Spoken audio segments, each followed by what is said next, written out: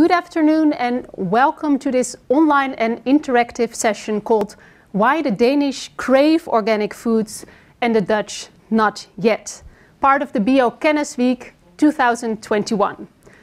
My name is Helen Kranstauber. I am the co-founder of Food Cabinet, a campaigning agency, and I will be moderating the next session during 30 to 45 minutes.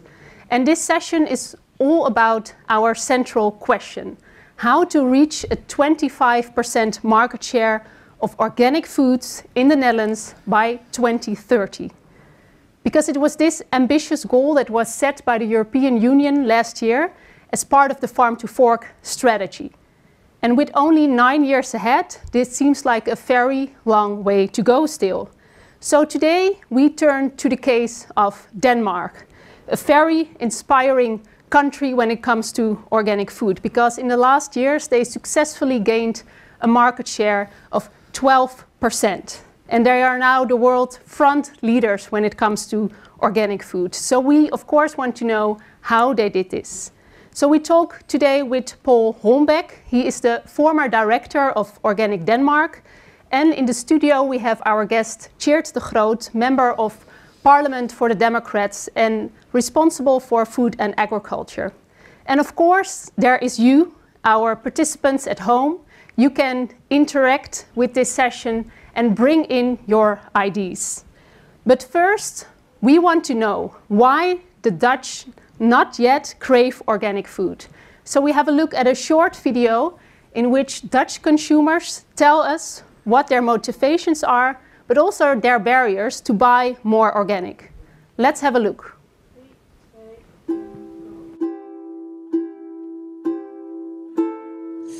Meer aanbod in meerdere supermarkten, denk ik. Het is helemaal niet duidelijk wat nu wel biologisch is en wat niet. Well, I mean, the price itself, I can afford it. It's not accessible to everybody, I think. Alleen als het in de aanbieding is. Misschien wel door gewoon subsidie van de overheid. Ik denk dat het echt bij de persoon zelf gaat om wat wil ik voor mijn eigen lichaam doen. Dat is ook de reden waarom ik biologisch eet en waarom ik ook vegan eet. Omdat ik gewoon weet dat voor mijn eigen lichaam het toch wel de beste keuze is. Dus ja, het hangt toch echt van de persoon zelf af wat zij willen bereiken met hun dieet. Ik ga dan ook zelf niet naar een biologische supermarkt, omdat die bij mij totaal niet in de buurt zit. Voor de prijs die je er betaalt, heel duur. En ik vraag me dan echt af of het allemaal wel biologisch is. Ik ben er helemaal niet bewust mee bezig, biologisch. Ik denk dat je wel echt specifiek bijvoorbeeld naar een markt moet gaan of echt naar een biowinkel om echt goed biovlees of kip of dingen te halen. Ik vind in de Albert Heijn bijvoorbeeld best wel niet echt per se een heel ruim aanbod op bepaalde producten. En dus eigenlijk de regering en dergelijke daar meer druk op zetten, eigenlijk, zodat alles bio is. Ik denk wel echt dat het prijsverschil best wel belangrijk is. Dus dat het niet al te duur wordt, omdat ik gewoon niet zoveel centjes heb. Als dat ook nog zou kunnen, dan zou ik wel vaker biologisch kiezen, denk ik. Want ik heb gehoord van na je 50 plus, dan moet je een beetje biologisch ook gaan denken voor je gezondheid.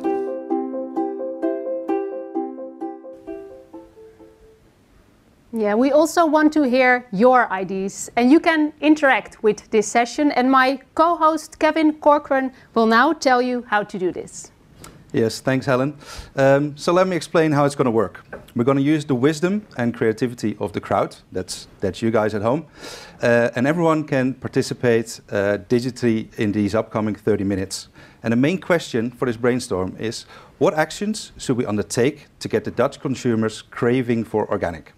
And with we mean the government, campaigns towards consumers, and what can retail and businesses do? So please share with us your great ideas, your thoughts, examples, or proven strategies. Share your answer to the main brainstorm question, and share your input. Please do it via the chat function in your browser. It's on the left-hand side of your screen. What I'm going to do, I'll be checking all the comments and I'll add them to a digital canvas. So later on during this workshop we can discuss your input and talk about the solutions. So to kickstart the creativity, we'll go on a trip around the world. So we've got 3 examples for you that caught our attention. The first example is from Brazil. The government came up with 10 rules for good and healthy eating. I'll share with you the top 3 golden rules from Brazil, and I've got some other smaller rules that are really, really beautiful and social. So rule number 1, make good foods. Make foods and freshly prepared dishes and meals the basis of your diet. Number 2 is be sure oils, fats, sugars and salt are used in moderation in culinary preparations. And limit the intake of ready-to-consume products and avoid those that are ultra-processed. And we've got some other small rules we really love is, for example, eat in company whenever possible, share your skills, plan your time for eating, and be critical of the commercial advertisements of food products. The second example is ugly delicious. It's a great example from France. Intermarché made a very unusual choice to start promoting fruit and veg that would never make it to the stores.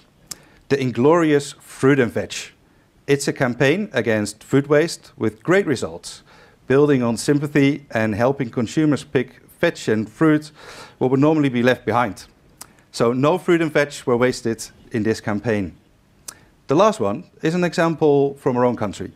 And if you can't beat them, you better join them. Well, rather don't join them, better beating them in their advertising methods. This one is the first campaign where we promote one kind of vegetable.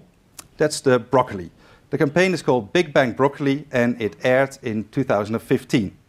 So 3 great examples we would love to share with you.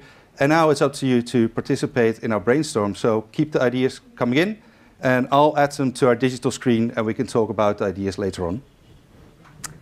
Thank you, Kevin. So keep the ideas coming and we will check in with Kevin every couple of minutes or so. So in a minute we will go to our first guest and it's Paul Holmbeck. He will be joining us from Denmark.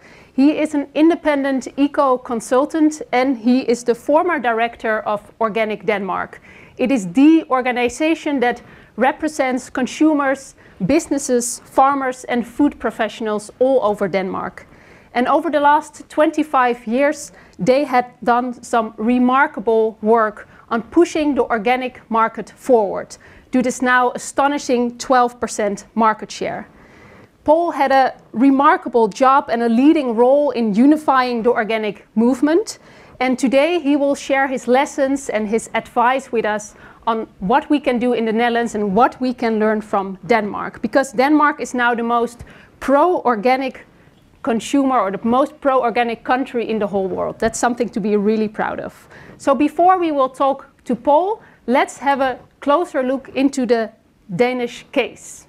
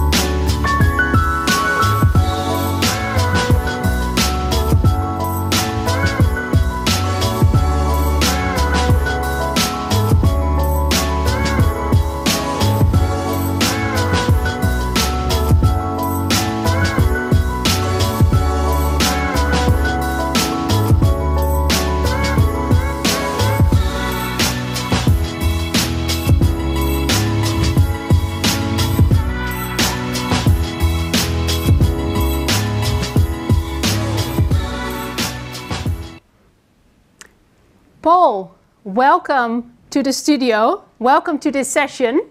We're happy to have you. Thank you. Happy to be here. First, I want to congratulate you on all your accomplishments in the last years in Denmark. You did a fantastic job. So Thank you on behalf of everyone that made that happen. Yes, we're going to talk about our central question. We want to make the organic market grow. There's an ambitious goal set by the European Union, 25% in 2030. That's quite ambitious, so we can use all your lessons learned in Denmark. So let's start. We saw in the short video that 80% of consumers in Denmark, they actually buy organic foods. It's a really big market. How did you build such a strong consumer trust in your country? Yeah, well, part of it is just strong messaging about everything that organics has to offer. Strong and clear messaging about the benefits for nature, for health, for animal welfare. I think that the organic label is also extremely important. We have 8 out of 10 have trust or high trust to the label. And organics has also become kind of a one-stop shopping for a whole range of sustainability issues where people just want things to go faster. And then we also find that there's a really high level of trust in the organic farmers and producers themselves. And that's built up over a number of years where, you know, the values that they've been talking and the practices that they've been doing, they've really been walking the talk. And that's given a huge credibility. So there's just this level of trust. Organic farmers are really going to try to do the right thing, even if they haven't solved all the problems in the world. What are the main motivations of people in Denmark to actually buy organic foods? We just, you know, saw the video. There are quite some barriers also for people to choose organic. But what are the main motivations for the Danish? Yeah, the big three are health, environment, and animal welfare. Yes, and that's also where the campaign is built upon. It's the messaging you just shared with us. Is it built on these 3 pillars?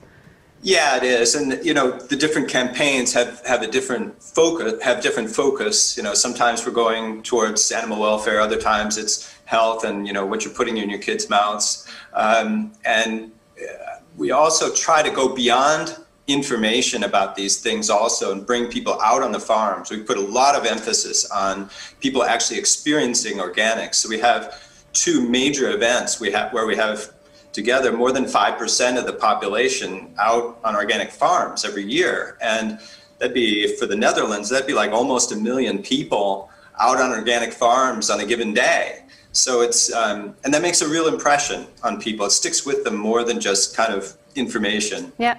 Really make them experience what organic farming is all about. And you mentioned the different label. So you have your own label in Denmark to show what products are organic. What is the role that label plays in, you said, consumer trust, but it makes it also really clear for people if they want to choose organic, what products they can pick from the supermarket. Yeah, it's been having our red organic label as one label and not a variety of organic labels has been an enormous strength, both for our communication, just makes it easier for everyone, really, producers and consumers, to kind of find their way along the path or up the stairs of organics. And it also has had that benefit because it is a national label that it's increased the engagement from the public sector. It's actually owned by the public sector. Most of the campaigns and so on have been driven by Organic Denmark, the organic movements organization. But since it's owned and the inspection, the rules, the enforcement, all of that is done, that's a level of an engagement that's increased investments also from the public sector in their own label. Yeah. So that's been an important role also. Yeah. Are there any, you just mentioned the campaigning activities. I mean, are there any lessons learned from Denmark that we can learn from in the Netherlands about campaigning strategies that you used also to reach out to maybe a broader public? Because here in the Netherlands, the market share for organic foods, it's still really small. And reached out to, I think, a small group of the population. I mean, what are some of the campaigning strategies you used to reach out to a broad audience? Right. Well, I mean, one of the critical things with campaigns is that you have a campaign platform. And so by having very close relationships with all the retail leaders, we've been able to involve both at food companies, but also the retail leaders in bringing these messages out to people in store, outdoor, on TV. So it's been that kind of network-based communication, but also broad participation in these campaigns. So that's one thing. And we've also done positive messaging. We don't talk about conventional farming. We don't talk about conventional farmers. And that positive messaging really seems to resonate.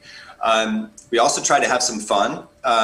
We have had campaigns for 4 reasons for organic that even men can understand, because we found this teasing factor where women who were doing most of the shopping and definitely most of the organic shopping, when they got home with the products, they were being teased about the price or, what's the real difference, etc. So we need to have some quick arguments you can use with your husband or your boyfriend. And then we armed the kids too with questions they could ask Dad about, how does organics protect our drinking water quality? And they had water balloons for dads that gave the wrong answers. So those kind of things. I think some of the other campaigns, a lot of them are word plays in Danish, but we had one, it's called In Himmel til Forskel, which is, it's like a heavenly difference, which literally, it's all about animal welfare. It's about that the organic animals can actually see the sky. And so, but it's like a heaven, a different heaven kind of thing. So yeah. So positivity, humor. I mean, I like what I hear. I think we can use some of that. We just also heard from some of the Dutch consumers, and I don't think it's any different in Denmark. But one of the barriers to choose organic, it's the pricing. That's what we always hear in all the discussions about organic food. It's the price. It's much higher than normal products.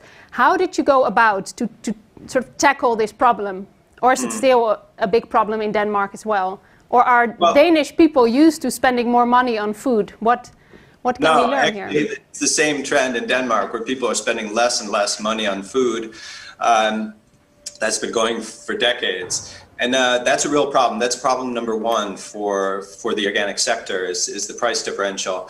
So we've done many things. One is actually working in the supply chain to bring more professional businesses into the business to try to keep prices down. We've actually also, in some cases, negotiated with the retail sector, where individual, they're competing on price, so they're putting prices down, which there's a limit, of course. It's more expensive to produce organic food. So they put prices down. We got them to eat that, the retail sector, rather than passing it on to farmers. And that way the prices have been held down. Competition is important. But then we try to tackle this issue of price head on, to talk about that organics is more for your money. Because we also have in Denmark, people are saying, oh, the price, I'm getting less, when I use this money. But talking about it's more for nature, it's more for animal welfare, it's more for your kids. And then also trying to turn that frugal pride, which is this whole idea of, wow, I got 3 for the price of 1 and so on its head, and saying we actually get richer by spending more money on food, richer in our biodiversity, richer in our health. And then we actually get poorer when we use less money on food, really trying to tackle that. And we've actually gone head on with, in one case, Aldi, which was always the leader, always kind of setting prices down on milk, for example, and then all the others follow afterwards. We did a film where we said, yeah, buy organic milk, but don't buy it in Aldi, because cheap milk is expensive for all of us, for our nature, for the farmers, etc. And that was the first time in history that the other retail actors didn't follow Aldi and set prices way down. So there's this balance between having prices that are low enough so that they're interesting, but also not so low that you can't pay the farmers a decent price for their hard work with organic. Yeah. So changing the narrative, but also really, I think, lobbying towards supermarkets and retail change to work on the pricing. We will talk about this in a couple of minutes, about strategic coalitions, about all the stakeholders you actually need to accomplish this very ambitious goal. But first, let's see if some ideas came in through our brainstorm. Kevin? Yeah, for sure. It's going really well. It's going really well. Screen is full. Yeah, and I think a couple of interesting ideas. I think the main important big one is the people in the organic sector should work together more. and a couple of ideas to do another consumer campaign and focus on the youth. They're the future, and try and promote organic consumption instead of organic production. But also a lot on the government side, no taxes on organic, we've heard it before, and try to help farmers with a basic income who are organic farmers, and involve cities and school. Fair pricing was another one. And on retail and business side, it's about supermarkets giving organic products a more prominent place in their shelves, and trying to get the consumers to buy organic products. Okay, thank you. For now, but keep the ideas coming in. Keep it coming. We can use all of them. So Paul, we talked about consumer trust, some of your campaigning strategies in Denmark. Let's talk about the coalitions you have been building in the last years. You talked about really unifying the organic movement in Denmark. And could you share a little bit about how did you go about, how did you make sure that all kinds of stakeholders were actually on board, aiming for the same goal? Yeah.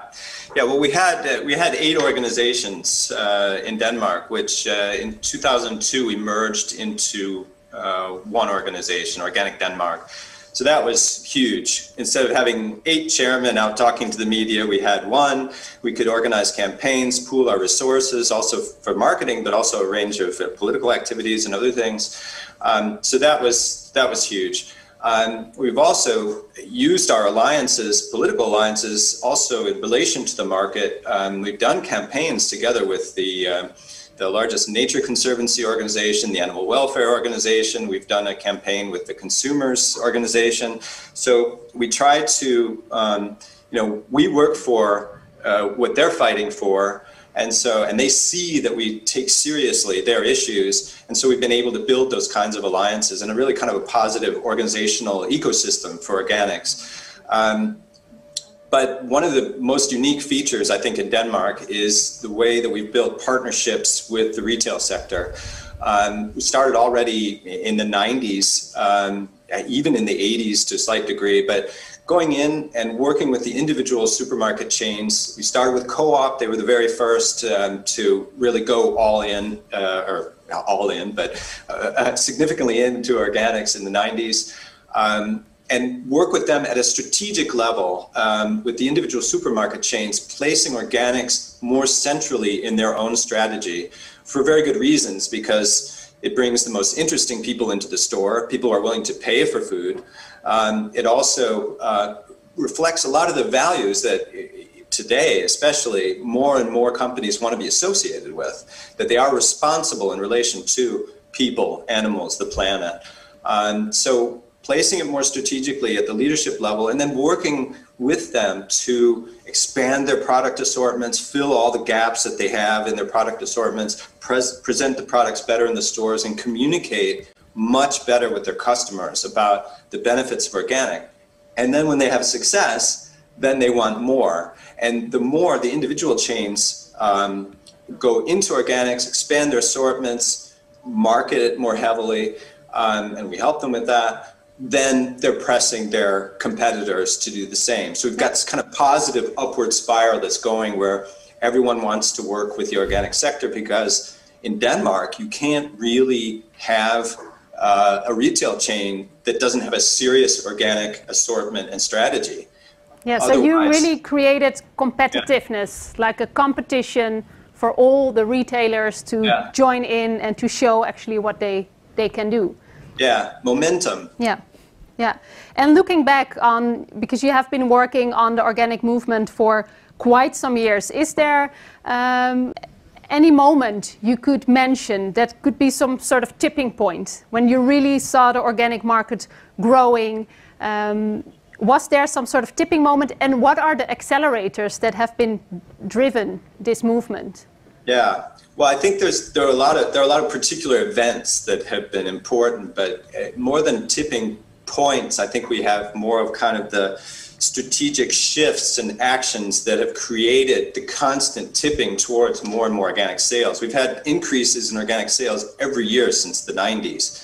And so it's been but there are some critical factors: the organic law, the action plans, the establishment of Organic Denmark, but also things like in 2004 when we went all into the discount sector. It was very controversial. Many producers didn't think organic products belonged in the discount sector. But the effect of that was that that pressed the rest of the supermarket chains to work even more seriously with organics. But also when we had the economic downturn in 2008, and all of the future researchers were saying, oh, now we're going to see a fall in organic sales because it's a luxury product. We continued to go forward because we had moved into the discount sector. And when people moved over there, they kept buying organics. And we found out that people, under that kind of pressure of economics, they'd start taking some decisions about what's really important to them. And actually the food that they give their kids was really important, so people kept buying more. So that was a kind of a tipping point because there were negative expectations to the organic sector where we were able to, with a massive effort out working with the supermarket chains and also talking to the media, could show that no, it's not going that way. It's being more organic when people have less money to spend. So that was some powerful messaging. Yeah. And the last one I think is probably the efforts in the public sector kitchens. Where I think it's the best case for this kind of, in Danish, samtidighed, this simultaneousness in policy on the one hand and a massive mobilization in the organic sector on the other. So on the policy side, we had a goal for 60% organic, we had financing for education in the kitchens, and we had an organic label, cuisine label for 30, 60, and 90% organic. And then in the sector, we organized a guarantee of supply. So we brought farmers and food companies and food service together to make sure that when the public sector demanded the products, they were there. And then we did organic schools for the food service industry, which was quite traditional at that time. They needed to be motivated. So we had to have this kind of, the sector sort of a motivation machine, working with these people who, many of these people selling products in the food service sector had never bought an organic product in their life. But by getting them out on the farms, they could see, what this does for nature and animals and other things. And so they became good salespeople. And the last part, which was the actual education out in the public kitchens with our closest allies, the trade unions representing the people working out in these kitchens, which had been through incredible industrialization. Their work was not fun anymore. Now they, instead of opening up freezer bags, they could start making climate-friendly, healthier organic food with less meat, more plant-based, less waste. And these are like the champions of a green transition. So we had billboards 3 stories high celebrating these people out in the public kitchens who had driven this green transformation with their craft. So that we build on pride and we try to celebrate the people, because the organics is really, whether it's a farmer or in a food company or out in the kitchens, it's all about the people. It's all about their motivations to work for organics. I think you did a really great job, and of course the whole team behind Organic Denmark, in, like you say, combining actions on the policy side when it comes to rules and regulations, but also really creating this movement. And if I hear your stories, making people proud of what they're actually selling, and making people really an ambassador for the organic movement. So you did a really great job on this point, and we will talk a bit more on the politics and the policy side with our next speaker in a couple of minutes, because let's turn to Kevin for a check-in on the brainstorming. I hope Paul is inspiring our audience as well to come up with some ideas. Yeah, it's going very well. Loads of ideas coming in, and I think maybe one of the most important vote. We have an election coming up, so people at home, vote with your conscience and make the change. But also a couple of wild ideas. We need a big supermarket to go full organic, to give the right example.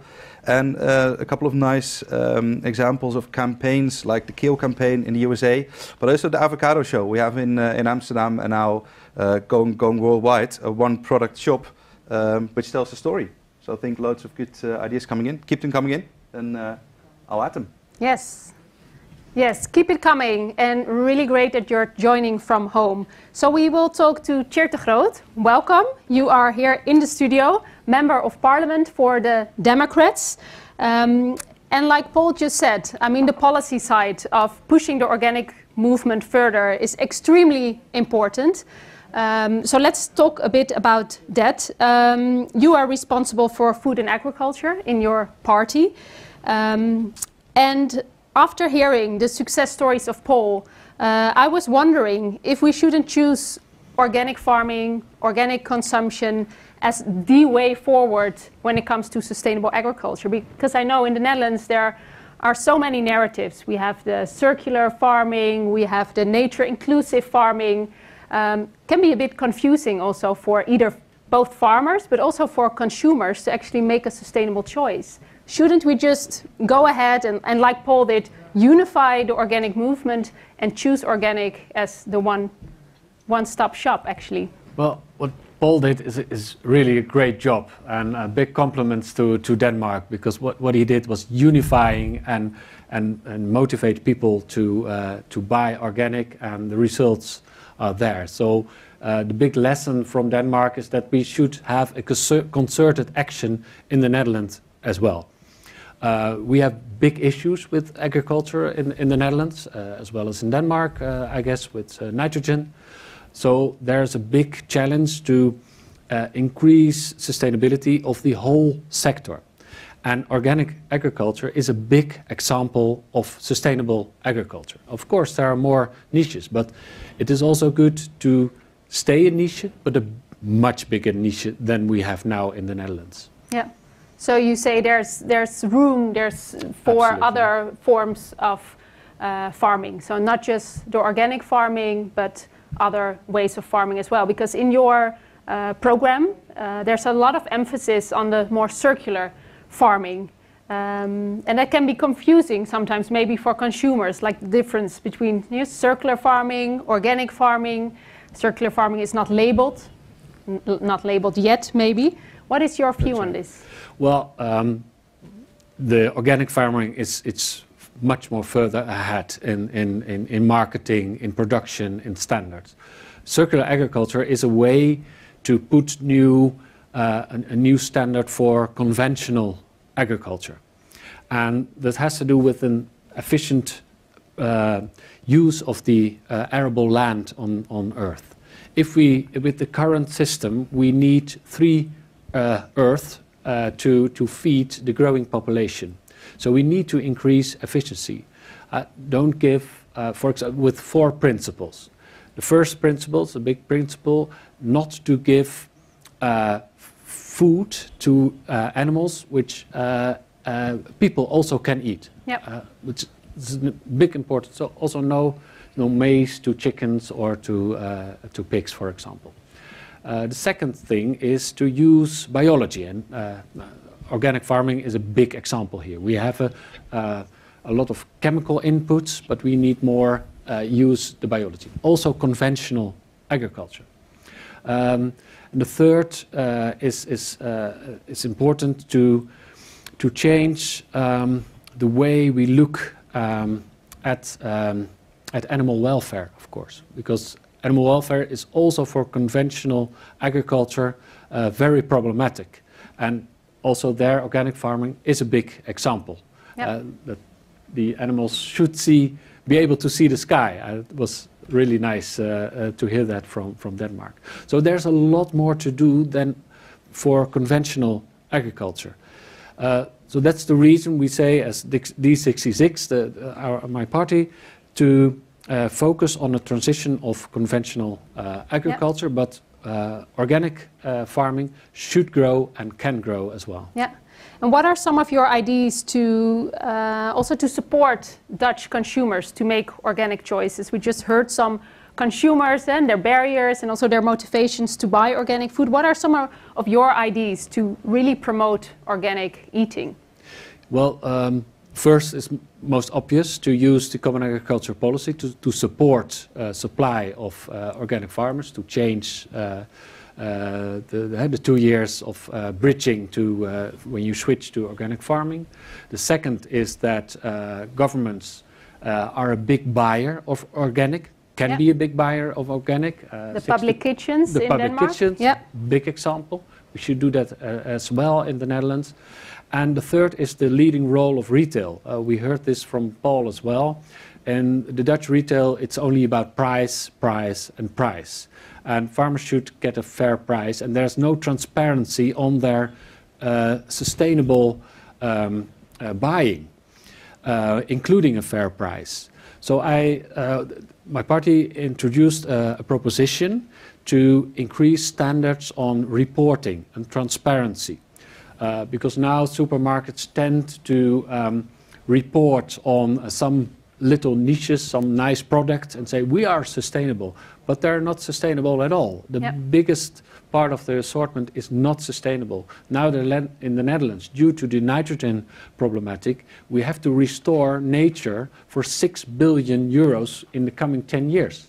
These are part of the food price, should have been a part of the food price, not to intensify normal agriculture too much. Yeah. And looking at the goal, we heard it many times already during this session, the 25% market share in 2030. It's quite ambitious. Is it something you embrace with your own party, this goal? But also, do you think there are strategic allies? We have the elections coming up, of course, in 2 months' time. Do you see any possibilities for strategic alliances to really push this goal forward? Or are you the only one? Well, there are definitely more parties. D66 is really embracing this goal, which is also a part of the European Green Deal. I'm afraid that parties like the Liberal Party, the VVD and CDA, the Christians, are more conservative on this in this matter. So it will be very difficult to put this on the agenda. So what is needed is really this concerted effort from the sector itself to put it on the agenda and to make it also interesting for politicians to embrace it, that also politicians are becoming proud on promoting biological agriculture. Yep. Because now there's a much backfire for conventional politicians when they promote organic farming. Yeah, yeah. I'd like to switch to Paul for some remarks on the political side, because I know that in Denmark you were able to create this strategic alliance. There were, I think, 9 political parties that underpinned this goal of the 25% market share, if I'm right. Can you share a little bit on how sort of the political side worked in Denmark? Yeah, we have a goal of that's about the same as the new EU goal, and we have political support in varying degrees from 10 out of 11 of the political parties in the parliament, and this came about through intensive dialogue with all of these parties, and always by talking to all of the parties, not just one, not just two, not just the ones in government, but all the political parties on the basis of what's important to them. They all have goals, and for some of these parties, they support organic because it's green growth or it's new opportunities for farmers. Others, it's the environment. For others, it's animal welfare. But we try to start with where they are and how we can help them achieve their goals. And so when we've had changes in governments and so on, we've actually weathered this pretty well because we've always had friendly parties. Their focus politically and on policy issues is different, but it's still been fairly consistent.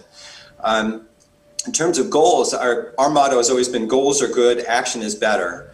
But I will say that goals they send a powerful signal to farmers. They send a powerful signal to consumers and to cities also about organics as part of the solution to a whole range of challenges. And then goals, at some point, you have to find out whether you've reached them or not. So they are a motivation for investment and for actually action.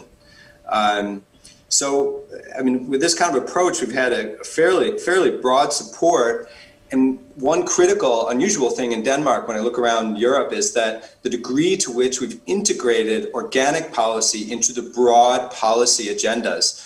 So when we've made new biodiversity policies and agricultural policies and green growth and export, we always get organics built in because it's a very useful tool for solving some of these problems and achieving some of these opportunities. So that's also been very important. And the other thing, you mentioned the conventional farmers or politicians reacting to organics as an attack on conventional farming. Maybe we've always tried to avoid that because so we don't talk about conventional farming. We don't talk about that. We try to build support for building up the organic sector because it has all of these benefits. And so if we forced politicians to choose between conventional and organic, we would lose. So there's also kind of a pragmatic reason not to take this approach, but it's also, for us, it's less motivating to be talking about it. And our farmers, frankly, they don't want us to be attacking conventional farmers because they would rather play cards with their neighbors than talk about what their organizations have said about each other. So it's that way, just kind of building up on a positive agenda really does work. Yeah. Building bridges, and I think we still have a lot of work to do in the coming months because, well, the elections are coming up and the formation, of course, is coming up.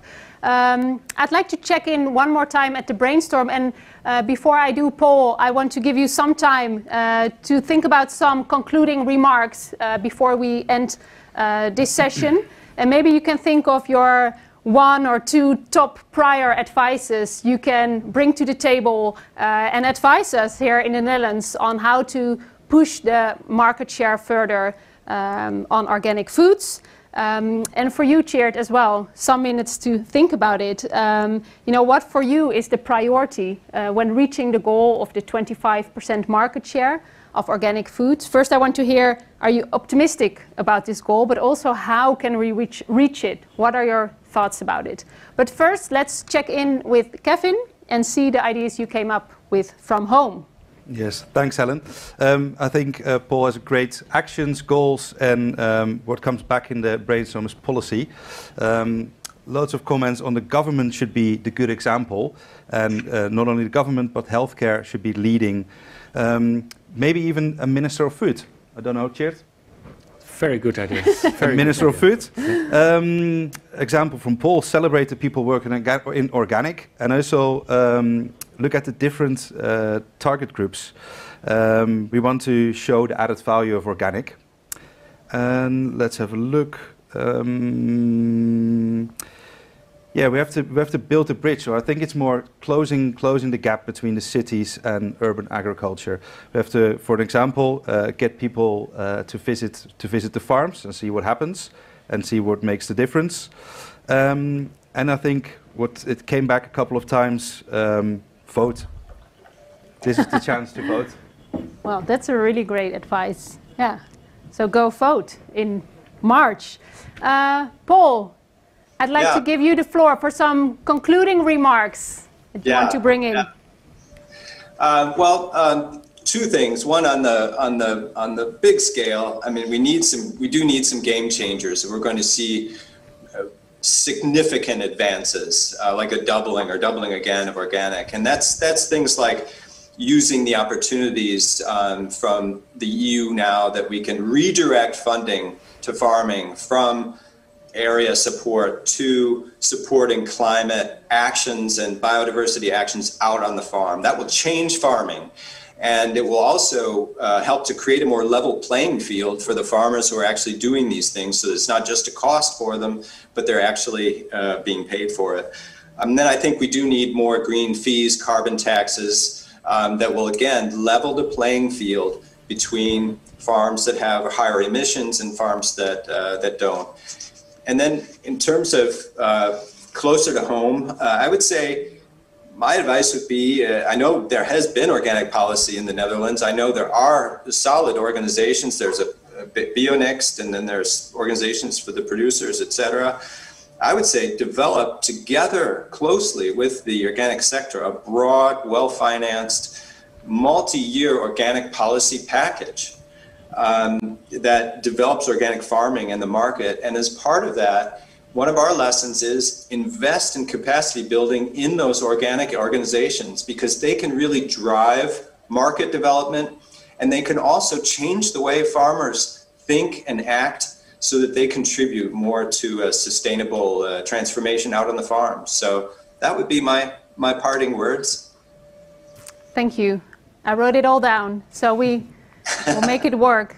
Thank you, Paul. Maybe some reaction from Tjeerd, and then also your priorities for the upcoming months, years? Yeah, very good ideas, and thank you for these ideas, Paul. I'm optimistic.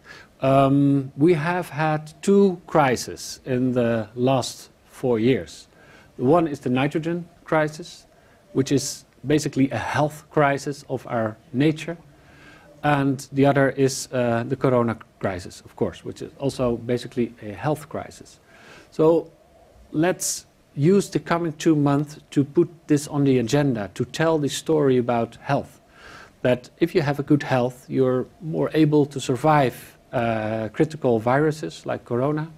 If your nature is in good health, then you're able to survive as a country and for your children.